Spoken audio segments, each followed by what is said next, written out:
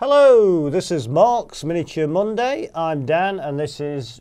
Am I Marc? No, you're not, are you? I'm not. I'm James. This is James. Oh, that's yeah. gone horribly wrong already. Well, not quite, because we've hijacked Marc's Miniature Monday. So Marc will be back next week with his boyish good looks and... Don't inflate his ego. It's already big enough. But yeah, I'm Dan, so I'm the editor of Wargames magazine, and I'm here because we're going to talk a bit about some miniatures that pertain to an article in this issue of Wargames Illustrated, this being the October 2021 issue of Wargames Illustrated, which has got the theme of Just Add Fantasy. And we're just adding fantasy to one article in the form of these figures here, which are very special. They are. Because they've come into our collection, bequeathed to us by our good friend Duncan Macfarlane, who, when he sadly passed away earlier this year, he left us these figures, and they're very intriguing, aren't they, James? They are extremely intriguing. I'm fascinated by them, and I can't stop looking at them. Yeah, there's something very different. There's something very old as well. But there's a lot of things in there that are worth looking at for a number of different reasons. They're painted by John Blanche. Now, you may have heard of John Blanche from such companies as Games Workshop. That's pretty much it, right? Yeah, I think for so. about 40 years or something. Yeah, I think so. Yeah, I mean, to be honest, I've lost track of them, but they're kind of a big deal, I believe, aren't they? Yeah, I mean, I remember like the first games day I went to, John Blanche pulled up like a rock star on like a Harley Davidson, and crowds gathered around him and stuff, and that's not even an exaggeration, that's actually what happened. Wow. So John Blanche is quite a big deal, yes. Yeah, he's quite a big deal, and he spawned the art school of Blanjitsu, of which these were kind of like his formative years, really. Yeah. So yeah, in the magazine itself, we've got a 4-page article all about these figures that we've uncovered that came to us, as I say, from Duncan's collection. They've not seen the light of day for about 40 odd years. They were originally bought by Duncan from John. He then went on to later commission some work from John himself, but actually what Duncan used to do was go over and see John and say, what you got that's new? And John would show him some of his figures, and Duncan would go, oh yeah, I'll have that and I'll have that. The ones over this side of the table that we'll be looking at in more detail in a bit are sort of original, completely original bases on them, original John Blanche paint jobs. These on this side, still John Blanche paint jobs, but these have been rebased in the early 2000s by our other good friend Nick from North Star. It's Nick who's penned the article, actually. He's still in touch with John, and he spoke to John about the figures. So he rebased some of them. Sacrilegiously, I think we can all agree now. Sounds like he was a bit nervous about it himself, to be honest. Yeah. All these ones are all fantasy. We've also got some Renaissance figures here as well as the figures that Duncan bought from John. He also commissioned some Renaissance figures, which are interesting in themselves, but it's the fantasy ones we'll look at in more detail, because there's a few things, James, that you've picked out, haven't you? Yeah, I mean, most of these are probably painted before I was born, which is quite fascinating in itself. Yeah, late 70s, early 80s at the latest. And there's just little details. Like we'll probably get a close up, but just the sun on the back here is just so iconic of like the Evil Sun's kind of logo. And I know there's another figure that is in the magazine that's got the same thing. So this has very much become a symbol of like Games Workshop through the 90s into the 2000s. And there it is on the side there. Yeah. So yeah, that's really cool. Hopefully the gloss varnish that's on these won't make that a bit difficult to see. But yeah, incredible detail as well. Yeah. Really small, and I think he uses a technical pen for some of the painting from what I've gathered. The paint itself is pre-acrylic, isn't it? Yeah, it's enamels, which again is fascinating to see, and it looks really modern. Yeah. It's interesting because these are the kind of things that more closely resemble modern day competition painting, I think, than figures that you'd expect from the time. I mean, look at that. Yeah. And the shield detail as well. Yeah, and all these strange little words as well he's putting Yeah, on. yeah. Trying to decipher some of That's these just stuff. the word carnage written at the top there. That one's pretty easy to understand, but some of them less so. But yeah, the figures, a lot of them are Ralpartha, so it's pre-Citadel. A lot of them are Ralpartha, a lot of them are Asgard as well. Asgard being a company that Brian Ansell of Citadel used to work for before he worked for Citadel. So as I say, sort of really early fantasy figures, really, as well. Yeah, but a lot of conversion. Yeah, I was going to say, like, even going back that far, there's already a conversion on this one with a grotesque kind of head on the back there. Yeah, which is very cool. Yeah. And then this is the other oldie, which has got another fantastic shield design on it. Very glary though, so hopefully we can get that. And I love the basing style as well. Very sort of textured. It looks like kind of the inside of a cave or something like that. Yeah, with these little mushrooms. The little mushrooms, yeah. Yeah. A lot of the iconography, which you can now consider to be early workshop Warhammer iconography, John said himself came from a lot of Greeks that he was painting at the time. Yes.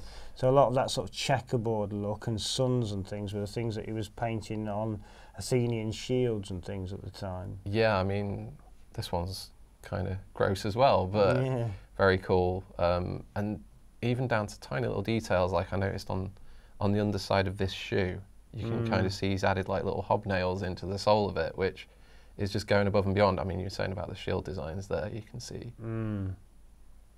Yeah, you can definitely see a sort of classic ancient influences in there, can't you? Yeah, and I mean, these ones aren't gloss varnish, so you can kind of get a better impression of some of the colours going through. The volumes on the musculature is really well done. And like I say, it just feels super modern. Because I know John can be quite a divisive kind of artist. Some people aren't so keen on his style, but these seem to be before he really fully went into his kind of saturated palette with a bit of red. There's quite a lot of colour in these, which is unusual for him now. So yeah, that's really cool too. One of the interesting things that John said about his style, which has come to be known as Blanchitsu, is that it wasn't him who decided what that style should be. No. In fact, a lot of the time it was people copying his style, wasn't it, who then went on to call it Blanchitsu. Yeah, and that's kind of evolved into the big kit bashing following that's happening now. You've got Inquisitor 28 and Age of Sigmar 28, where people, for the most part, are just trying to make it look like Games Workshop worlds, but I think there's a lot of trying to make it look like John's models and John's artwork in there as well. Yeah. Whereas these, they've got some of the hallmarks of that, but yeah, it's clearly quite early in the development. Again, I suspect this is a conversion where he's added maybe a skull to that shield. I might be wrong, but these are before my time in terms of the sculpts themselves. Yeah, I'm pretty sure that is a conversion, So, and just things like this one, I love the colours. yeah. Like, it just really shows a good understanding of what's going to look good on a model. The one, this one there, that one there with the shield, that's I was pointing out that's interesting because it's a bit of Back to the Future going on there. With some of the new releases from Workshop. Yeah, the latest Age of Sigmar box set that they brought out, they've really gone back to this kind of style. In fact, the orcs themselves look a bit more old school and Ralpartha and kind of more into the Tolkien sort of look of the orcs as well. Yeah. But yeah, that's definitely got that shield style going on. Yeah. So I wonder if has it lost the mushroom from that bit of the base perhaps there? Yeah, perhaps a mushroom's gone AWOL there. It's no longer in mint condition. No. Yeah, which is interesting. I mean, priceless as far as we're concerned. I don't know how much they're worth. I know that John Blanche's figures have come up for sale in the past on eBay and whatever, and some of them haven't actually been Blanche originals at all. Really. They've still sold for quite a lot, but yeah.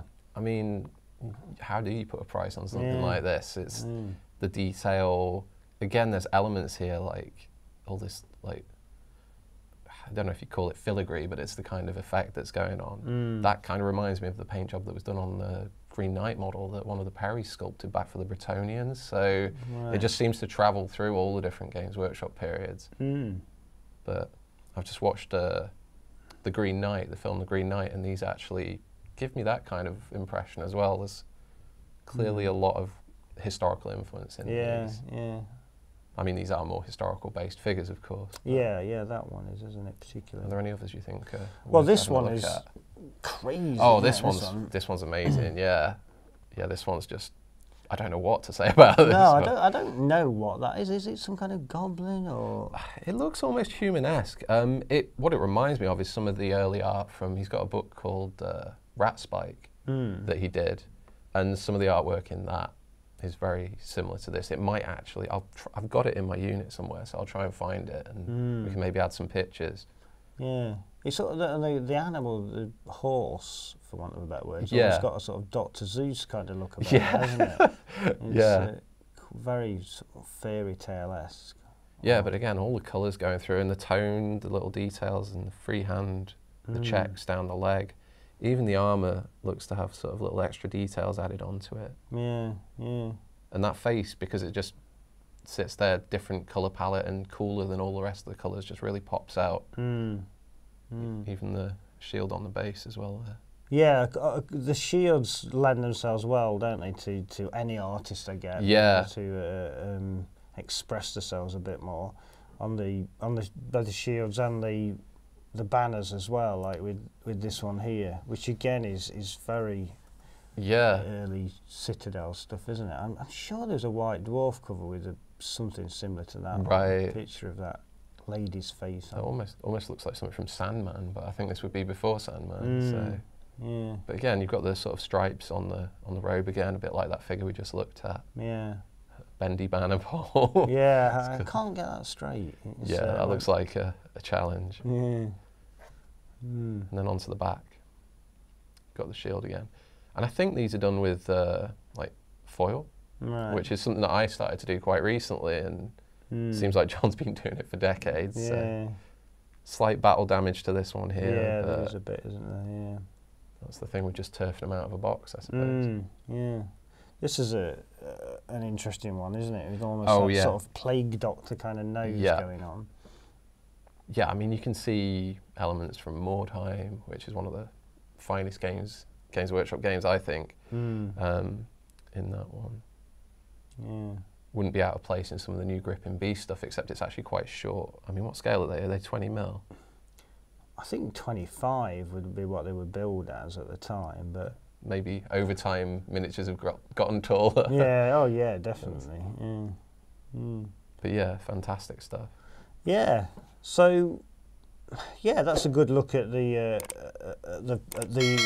collection that we've inherited, which has been great, and you know, thanks to Duncan for passing it on to us, and we wanted to share it with you because that's the best thing about finding it, really, was how excited we got about sharing it, both on this video and in the magazine as well. So if you do want to have a close look at some of the figures in picture at like 5 times the size, we've blown them up so they're quite big, check out the October issue of Wargames Illustrated magazine. But yeah, I hope you've enjoyed looking at John Blanche's figures with us. This video has been brought to you by WI Prime, Wargames Illustrated magazine's online members club. View more videos or find out more about WI Prime by following these links.